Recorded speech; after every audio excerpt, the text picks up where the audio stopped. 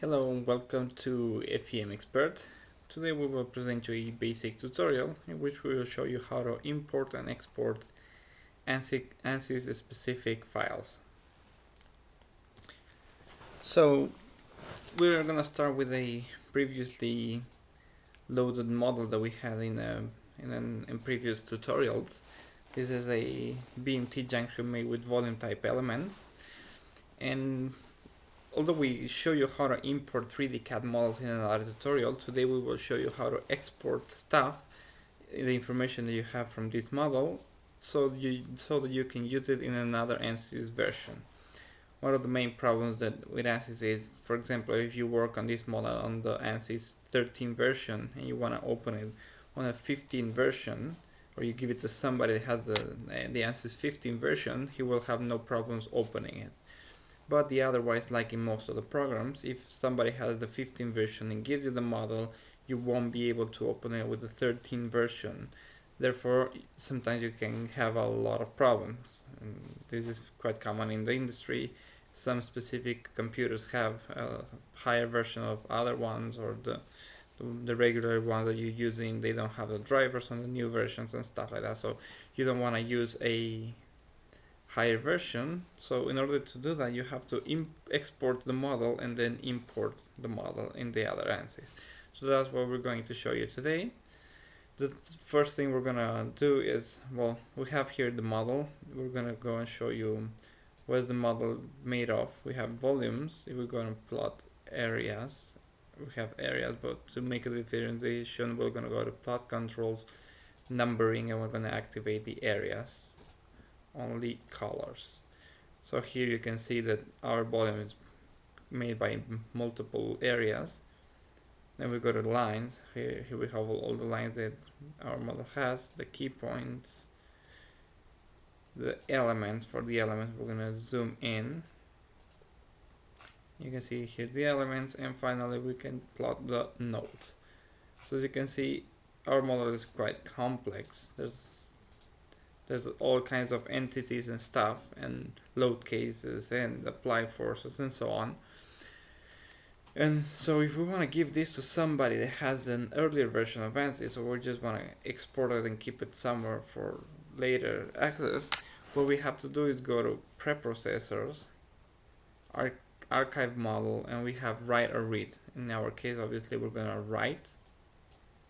And here you have a lot of options. You have this window, and here you have a lot of options. We're going to kind of describe most of them. Well, the default option is to archive old. So you have two files. One is the one associated with the finite element model, which is the import export, has the name and it has the termination CDB, like a copy database, and the IGES file, which will be linked to all of the geometry elements, and the CDB will be linked to all of the finite element model information, like the elements, the nodes, the load cases applied, the boundary conditions, and so on, the material properties, the element types that you define, and so on. So this is one of the most recommended. Also, that's why Ansys has it by default.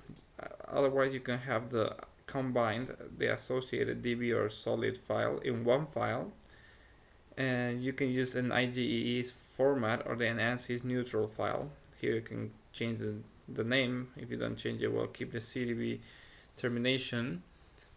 And well, it could be sometimes these formats, especially with the Ansys neutral files, can provide better results, but we don't regularly use them. We try to use the first one because it gives you more freedom to look at stuff and modify stuff if you need it at some point. Okay, then you have the option of solid. This is if you want to save the solid model and the loads. You can also do it in IGES and an Ansys neutral file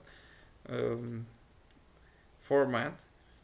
Then you have a DB in which you will put all the finite element information, but you will not have any of the geometry elements. You can do this if you want to, you have a model that you don't really need to modify anything on the model. You're completely sure that you probably just want to simulate or something, so you can create, it's like creating a copy of a database which can be opened by earlier versions.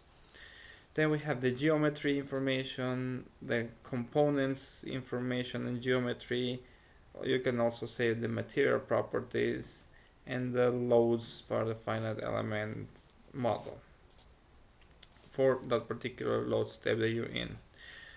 Okay, so after we've seen these options, you can read more about these options by simply clicking on the help and using the help. We have a tutorial in which we explained how to get into the help and utilize the help, although it's quite simple, so you can either view that tutorial or just simply click on help and find your way around there. So we're going to go on all associate finite element and IGES model. We're going to hit OK. After we hit OK, Ansys is going to be thinking a little bit, and when it's done, supposedly it should be done. One mention, whatever you have selected at that moment is what is going to be saved. Anyway, if you don't have everything selected, Ansys is going to give you a warning and tell you that be careful because you don't have everything selected. Okay, so once we did that, we're going to go to finish, and we're going to show you a trick, which is typing on the command prompt bar /clear, and we're gonna hit OK. It's gonna give us a warning. We're gonna hit yes, and now we have cleared that there's nothing in here. You can list lines, key points, or anything, and you'll see there's nothing defined. Let's see, volume, there's nothing, we don't have anything, there's nothing, no entities in here. So what we're going to do is not resume, we're going to go to preprocessors and we're going to read. We're going to tell Ansys, you have the name, CDBE, IGS, here you have the same options. You can read the combine, a solid, a DB with all the element information, etc. So we're going to hit OK. Sometimes it gives some error redimensioning warnings for some parameters, which is quite normal, so you just accept it. And then we have here the model. We're going to just position it again, and we're going to check again all the entities. We have the volumes, we have the areas. We're going to do the numbering again of the areas. Sorry, I'm gonna do it again, numbering, and I'm gonna just do the colors only. Okay, so areas look good, lines look good, key points look the same, elements, we have the elements defined. We're gonna zoom in to see again. As you can see, the elements are the same. And finally the nodes. So we have the nodes too. So now the model is basically the same way it was when we exported it. As we said, this is a very handful tool when you want to send this model to another Ansys version that's older. And sometimes it's very handful also when there's problems when the models have been corrupted or something and you just want to try to recover that model. So now you know how to export and import files in Ansys. One more mention before we close here is the files are going to be created. They're going to be created on your working directory. The CDB or IGES files are going to be created in your working directory. So as I said before, now you know how to import and export Ansys files. We would like to thank you for your attention, and we hope you enjoyed this presentation. For more tutorials, please visit our community and follow us on the social media. Also, if you have the possibility and you enjoy our community, please consider making a donation.